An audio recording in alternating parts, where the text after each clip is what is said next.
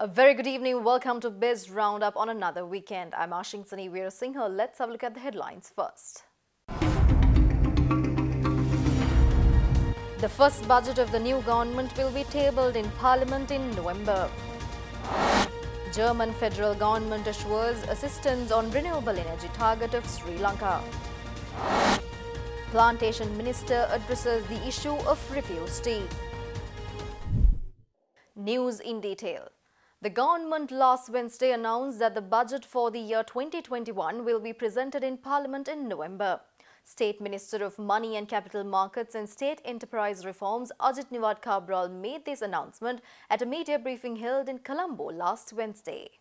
State Minister Ajit Niwad Cabral said that the budget for 2021 will be tabled in Parliament on the 17th of November this year. He also added that the government had already commenced the drafting of a new budget for next year, considering the policy framework introduced by President Gotabaya Rajapaksa's vision for Sri Lanka, which is the vision of prosperity. Meanwhile, an official from the Treasury said that Sri Lanka is expecting the budget deficit in 2020 to reach 9% of gross domestic product, and tax revenues are recovering with economic activities resuming with coronavirus control. In April, amid a coronavirus lockdown, monthly revenues had fallen to 70 billion rupees. In 2019, average revenues were about 150 billion rupees. The Treasury official was positive with the move and added that in August, tax revenues were 144 billion rupees, and that means economic activities are happening. Treasury officials who joined the media briefing says that Sri Lanka has controlled the spread of coronavirus, and except the tourist inflows, most activities had bounced back. Preliminary data indicated that exports were again about $1 billion in September. In 2019, Sri Lanka had collected 1.73 trillion in taxes and was expecting 1,450 billion in 2020 with a deficit of 8.5% according to revised projections in June 2020. The Cabinet of Ministers has approved to cancel the light rail transit system project planned to be implemented in the Western Province, taking into consideration the submissions made by Minister of Transport Gamini Lokuge. This was announced at the weekly Cabinet Decision press conference held at the Government Information Department last Tuesday. The project to set up a 17 kilometers long LRT line between Colombo and Malabe, initiated under the previous good governance regime, was to be partly funded with a $1.85 billion loan from Japan International Cooperation Agency at a concessionary interest rate of 0.01%, and the loan was to be repayable within 40 years and had a 12-year grace period. Nevertheless, a letter issued by the Presidential Secretariat P.B. Jayathundara states that the proposed light railway track project has been suspended by the current government with immediate effect. In the meantime, during the Cabinet press conference, it was noted that the project has been suspended since large number of buildings, including houses and business premises, will have to be demolished, and the cost of constructing the railway track on towers will be immense. Moreover, it has been found that if the proposed light rail transit system has been implemented, it will incur a heavy operating cost. මේකට හේතු ගණනාවක් තියෙනවා. ඒ වගේම ඒ සම්බන්ධව ඇති වෙලා තියෙන මුදල් ප්‍රමාණය 100.01 කියන එකත් බිලියන 2.5ක්. ඩොලර් බිලියන 2.5ක්. මේ ලංකා ඉතිහාසයේ මෙතෙක් දැන් වෙච්ච මම හිතන්නේ විශාලතම තනි ආයෝජනයක් හැටියටයි ගන්නේ. තනි ණයක් හැටියට. දෙවනි කරුණ තමයි ඒ සම්බන්ධව වෙන සමීක්ෂණ වලින් පැහැදිලි වෙනවා රටේ මූලික ඒ බලාපොරොත්තු වෙන ඉලක්කය එතනින් යන්නේ නැහැ කියන එක. ඒ නිසා ඊට වඩා බල ප්‍රයෝජනවත් තියෙන වැඩපිළිවෙලක් ඩොලර් මිලියන 500ක් ඇතුළත ඒ ආකාරයෙන්ම කරන්නට හැකියාවක් තිබේ කියන විශ්වාසය සහ අධ්‍යයනයක් තුළ ලැබලා තියෙනවා. ඒ වගේම මේ සම්බන්ධව යම් ක්‍රියාත්මක කරන තාක්ෂණ ආයතන පවා කියලා තියෙනවා. මට මතක විදිහට මේක කිලෝමීටර් 18ක කතාවක් කියවෙන්නේ. ඒ 18 තුළ ඇතිවෙන අනිකුත් හානි, ඒ කියන්නේ විශේෂයෙන්ම අපේ මාෂ්ලෑන් කියන ඒ තත්ත්වයන් තුළ ඇති වෙලා තියෙන නිසා එය නතර කිරීමට තීන්දුව කරලා තියෙනවා. හැබැයි ඒ නතර කරනත් එක්කම ඒට විකල්පයක් මේ වෙනකොට සාකච්ඡා කරමින් ඒ විකල්පය ඉතාමත්ම සාධනීය ලෙස සහ තාක්ෂණික ලෙස වැදගත් බවක් තියෙන සහ ඒ ඉලක්ක සපුරා ගන්නට හැකියාවක් තියෙනවා කියන තැන ඉඳගෙන තමයි මේ අවශ්‍ය කරලා තියෙන්නේ. Nevertheless, addressing the parliament last week, former Minister of Megapolis and Western Development, Partly Champika Ranawaka, who was the then subject minister of the project, stressed that suspending the proposed light rail transit Colombo-Malabe project by the current government is an act of dismissing one of the best solutions provided for the obstacles of the urban development. රජයේ මේ ළඟදී තීරණයක් අරගෙන තිබුණ ප්‍රතිපත්තිමය තීරණයක් සහැල්ලු දුම්රිය ව්‍යාපෘතිය මාළඹේ සිට කොටුවර තිබෙන සහැල්ලු දුම්රිය ව්‍යාපෘතිය නතර කිරීමට. මේක ඇත්තටම රජයකට ලැබිච්ච ඉතාමත්ම සහනදායී 0.1 පොලියට ලැබිච්ච අවුරුදු 14ක් මේ ණය ගෙවන්න අවශ්‍ය නැහැ. අවුරුදු 40ක් දක්වා මේ ණය ගෙවන්න පුළුවන්. ජපාන තාක්ෂණයෙන් දිවයන ක්‍රියාවලිය. ඒක මේ රටේ විද්‍යාඥයින් මාර්ග තදබදය පිළිබඳ විශේෂඥයින් විශේෂයෙන් මොරටු විශ්වවිද්‍යාලයේ ජයිකා ආයතනයේ කොරියාවේ කොයිකා ආයතනයේ මේ සෑම ආයතනයකම ගලාපු අදහසක්. ඒ අනුව එවකට අපේ අමාත්‍යාංශයේ විසින් මේ කොළඹ නගරයට ඇදී එන ප්‍රධාන මාර්ග තදබදයේ තියෙන ඒ මාර්ග 7ක් තියෙනවා. ඒ මාර්ග 7න් තදබදේ වැඩිම මාර්ගය වෙච්ච මාළඹේ පිටකොටුව මාර්ගය මේ සඳහා තෝරාගෙන සක්ෂතා අධ්‍යයනයක් කළා. පරිසර අධ්‍යයනයක් කළා, සමාජ අධ්‍යයනයක් කළා, අවුරුදු 3ක් වැනි කෙටි කාලයක් තුල උපදේශන සේවාවන් නැති කරලා මේ ව්‍යාපෘතිය දියත් කළා භෞතිකව. ඒ ව්‍යාපෘතිය 2023 නිම වෙන්න තිබුණේ. ඉතින් මේක අපි අහෝසි කරනවා කියන්නේ මේ රටේ අනාගතයේ තියෙන බරපතලම මේ නාගරික සංවර්ධනයේ තියෙන බරපතලම ප්‍රශ්නයකට දීපු වැදගත්ම විසඳුමකට අපි පිටුපෑමක් බවට පත් වෙනවා. Country Director GIZ Sri Lanka Christian Infeld assures that German government and the GIZ Sri Lanka is always ready to assist Sri Lanka to achieve its ambitious target of going for renewable energy soon. GIZ Country Director made this assurance addressing a function to appreciate winners of the Green Energy Champion 2019 Sri Lanka, which took place at the GIZ office in Colombo last Tuesday. The Green Champion 2019 Sri Lanka competition was funded by the German Federal Foreign Office as funded by GIZ Sri Lanka, Sustainable Authority of Sri Lanka and the Ministry of Power. The government sector entry was won by the Kulyapitiya Pradeshya Sabha for its biogas waste management system, a rooftop solar system and promotion of sustainable practices among the community. One of the startup enterprises, Thermal R Industries, received the award in the private sector category for its innovative pilot project which sought to convert two-stroke three-wheeler engines to electric drive. Meanwhile, Sabaragamuwa Janatha Padanama emerged the winner in the community-based organisation sector for increasing the hydroelectricity to power the local Kitul industry and installing a solar power rooftop system to a nearby school for electricity generation. We are very happy to be able to support with the Green Energy Champion to this trend and assist the Sri Lankan government in its ambitious goals in the sector. On the one hand, by providing better access to information on renewable energy sources, and also individual ways to save energy in our daily lives. At the same time, the Green Energy Champion competition supports innovative concepts for green energy solutions. Newly appointed German ambassador to Sri Lanka, Holger Sobe, commended the Sri Lanka's plan on achieving 70% of national electricity production through renewables by the end of 2030. The German ambassador to Sri Lanka made these observations addressing the function to award certificates and prizes to the winners of the Green Energy Champion 2019 Sri Lanka competition at the GIZ office in Colombo. In Germany, the renewable energies share of power supply rose by over 5 percentage points last year to an all-time high of 46%. But I can assure you, we in Germany, we will not stop at 46%. The German government actually is aiming for renewables to provide 65% of Germany's power mix by the end of the year 2030. And still, there remains a lot to be done, also in Germany. And there remains a lot to be learned. We are not only keen to export our experience in renewable energy, we would also like to learn from other countries, partners, such as Sri Lanka. Just recently, the Sri Lankan government re-emphasized its ongoing commitment to promote renewable energies. The government has made this a top priority, which is commendable and very much appreciated. Sri Lanka aims at achieving 70% of the national electricity production through renewables by the end of 2030.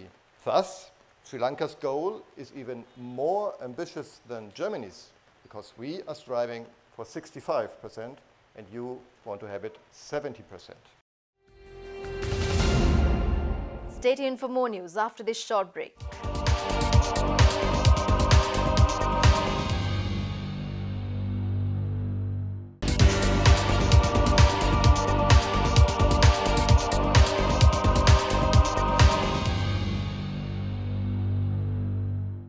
Welcome back after the break.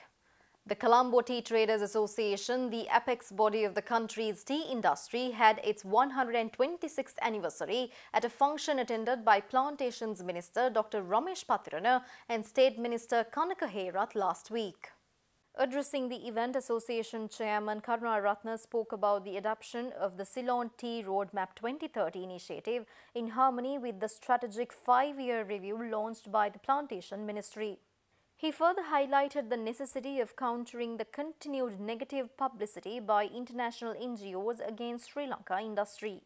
He also thanked the government for the temporary suspension of the promotion and marketing levy with effect from July 2020. Association chairman also raised the concerns regarding the lack of progress in the registration of the geographical indication of Ceylon tea. Karunaratne also spoke over the issue of Ceylon tea is increasingly subjected to the adulteration and warned that it adversely affects the international image and harms the quality attributes. Plantation Minister Dr. Ramesh Patirana stresses that the government would establish a new arm for research and development for the tea sector to boost value addition in the sector. Addressing the recent 126th annual general meeting of the Colombo Tea Traders Association, Minister further added that the government is considering curbing the processing of refuse tea in the country. Tea is not only a beverage now, it's gone above those normal means. Yes, in yesteryears it was the most famous drink world over. Now we need to think laterally. A lot of cosmetic products. I've seen shampoos, hair care products, skin care products, and other means of producing liquor from tea and also producing different forms of alcohol from tea. This is probably the way forward. And in that regard, I wish to state the fact that we would work with the public sector and also with the help of the tea board to establish a different research arm to ensure that we produce more in relation to value-added products in the country, because it's become increasingly competitive in the world market, possibly to compete with the other products which are produced at a lower cost in India and Kenya. And also we have to critically look at the process of using refuse tea. So it has been over a period of time, we produce more refuse tea at the factory level. If you obtain good quality leaves and produce good quality tea, the refuse tea quantity should come down. And we know that. I've seen to my own eyes the way they produce and they process refuse tea. It's a shame. It has brought down the name of Ceylon tea to a very low and unacceptable level. We are in consultation with these agencies to relook at, re-engineer, revisit these scenarios and see whether we really need to go ahead with processing of this refuse tea. In the meantime, President of the Institute of Chartered Accountants of Sri Lanka, Manil Jayasinghe, stresses that now it is the high time to think beyond the COVID-19 pandemic and make use of the opportunities posed by the COVID-19. He made these observations announcing the theme of the 41st National Conference, which is dubbed Sri Lanka's biggest business summit, that will be held from 2nd to 4th of this December at the BMICH Colombo under the theme Abnormal Navigating Through Shattered Norms. While Sri Lanka has been safe in terms of the number of COVID casualties, the economic crisis has, however, spiraled beyond our control, largely due to the global shutdown, which has also severely affected tourism and even exports. So we are not necessarily insulated. Actually, it is tourism, exports, and there are a couple of others also that probably might get impacted. One is probably the worker remittances, which is also likely to have an impact. And the issue is when you impact tourism, it has a lot more implications on various sectors. The whole hotel industry is wondering when they are going to start. They had a problem last year. Before that problem, they recovered from that problem. Another problem comes up. Now the question is, when are they going to recover? And still there is no clear indication by the government as to when our airports are going to be opened, which I believe will take some time. But then the question is, how do you navigate through these troubled waters? But I believe that there are opportunities as well. There are opportunities such as, the whole world is questioning about China being the biggest producer. So they want alternates. Not that they want to move out of China, but they want alternates. The Japanese government took steps to say that they will fund any business who wants to move their production facilities out of China. So these are opportunities. We will be back after a short break.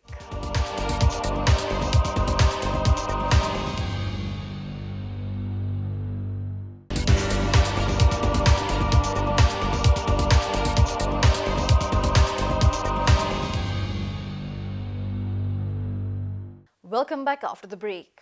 Leading company Crispo continues partnership with the National Olympic Committee of Sri Lanka as part of its ongoing mission to empower and support the young sporting talent in rural Sri Lanka. Thus, Crispo signs a memorandum of understanding with the National Olympic Committee of Sri Lanka to launch the NOCSL Crispo Next Champ scholarship program.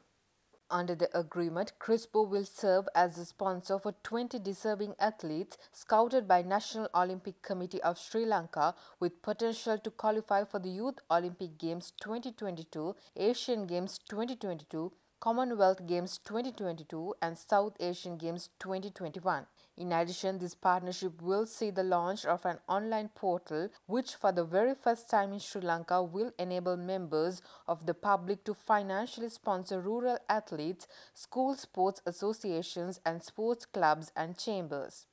All funds collected through this portal will be fully dispersed to the entities they were contributed under a process carefully overlooked and strictly managed by National Olympic Committee of Sri Lanka. The scholarships will cover costs such as nutrition, transportation costs, coaching fees, accommodation, logistics such as clothing, sports gear, and medical expenses necessary for the training, grooming, and development of each selected athlete.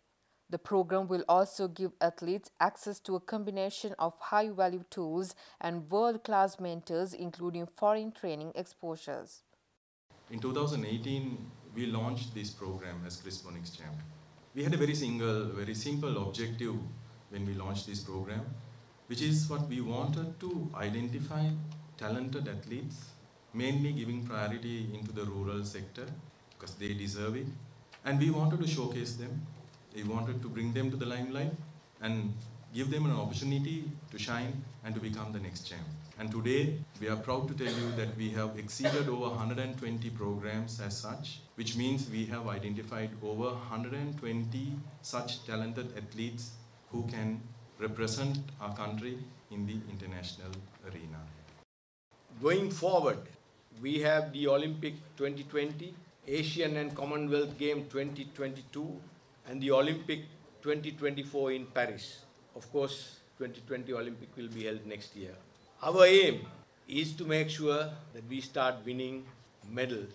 We have done in SAF Games, and Susantika and crowd Darsha, they had done in the Asian Games and Asian Championship and Commonwealth.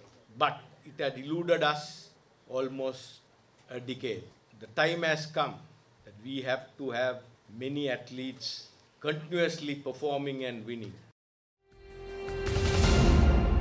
Now, a subject expert at First Capital Holdings will join us, bringing you the usual analysis and the forecast on the trading of the stock market. This was a mixed week for the stock market this week, mainly because if we start off on Monday, we had a significant surge in the market, continuing from last week, the upward trend, where retailers were very bullish and buying interest was quite strong. However, as the week went along on Tuesday and Wednesday, with the sudden downgrade of Moody's, where we saw the country sovereign rating was downgraded by 2 notches by Moody's, and with that some negativity came into the market, and we saw significant selling pressure even from the local front hitting the market on both Tuesday and Wednesday as the index fell by a large sum of index points. However, we had this 6,000 psychological barrier, and on Monday, though it was breached, afterwards with the downward trend, again the index came below the 6,000 mark. And if we take on Friday,